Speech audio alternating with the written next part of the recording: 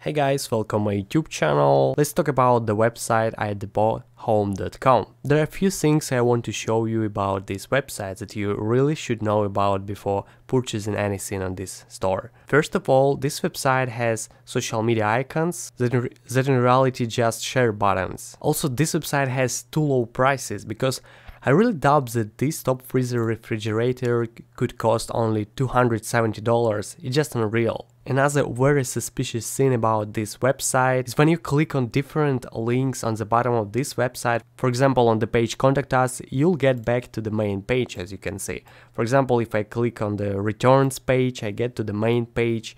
If I click on privacy policy, I also got nowhere, and it's really weird. Also, if you check this address that's supposed to be contact address of this store, you'll figure out that there is no any information about this store in Google Maps. And the final reason why I think that this website is very suspicious is because it was registered only one day ago. So there are no reasons to believe this website. It has no reviews, it has too cheap prices, it has weird links, it doesn't have any social media pages, so I wouldn't recommend you to spend your money there.